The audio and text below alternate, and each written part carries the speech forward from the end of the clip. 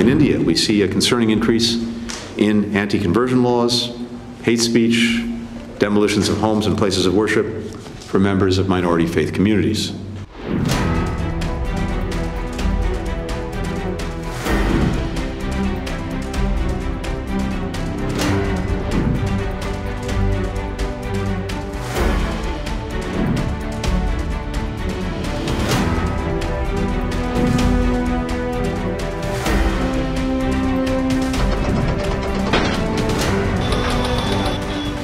Today, thanks to Ambassador Hussain, thanks to his team, thanks to our diplomats and our partners around the world, the State Department is releasing its annual report on the status of international religious freedom.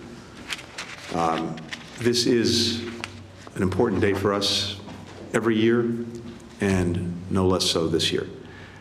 This report advances our vision for a future where everyone is able to choose and practice their beliefs, including the right not to believe or ascribe to a faith. Respecting religious freedom reinforces other rights, like the right to speak freely, to assemble peacefully, the ability to participate in politics. Protecting this universal right empowers people to express themselves, to live up to their full potential, to contribute fully to their communities.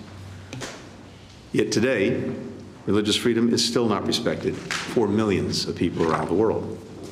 Pew Research Center recently found that government restrictions on religion had reached their highest global level since tracking began back in 2007. Today, governments around the world continue to target individuals, shutter places of worship, forcibly displace communities, and imprison people because of their religious beliefs. Some countries place restrictions on wearing certain types of religious dress. Others enforce it. In some instances, governments are reaching beyond their own borders to target individuals because of their faith and their advocacy for religious freedom. In every region, people continue to face religious-based violence, religious-based discrimination, both from governments and their fellow citizens. They may be shut out of schools, denied jobs, harassed, beaten, or worse. Violent extremist groups also target people based on their faith, as we saw in the attacks last weekend on churches and a synagogue in Russia's Dagestan region, in which police, civilians, and a priest were killed. Since Hamas's horrific terrorist attack on Israel on October 7th and the subsequent conflict in Gaza, both anti-Semitism and Islamophobia have increased significantly across the globe. Here in the United States, reports of hate crimes and other incidents targeting both Muslims and Jews have gone up dramatically. The Department's report tracks these kinds of threats to religious freedom in almost 200 countries. For example, blasphemy laws in Pakistan help foster a climate of intolerance and hatred that can lead to vigilantism and mob violence. In Hungary, officials continue to use anti-Semitic tropes and anti-Muslim rhetoric, and they penalize members of religious groups who criticize the government.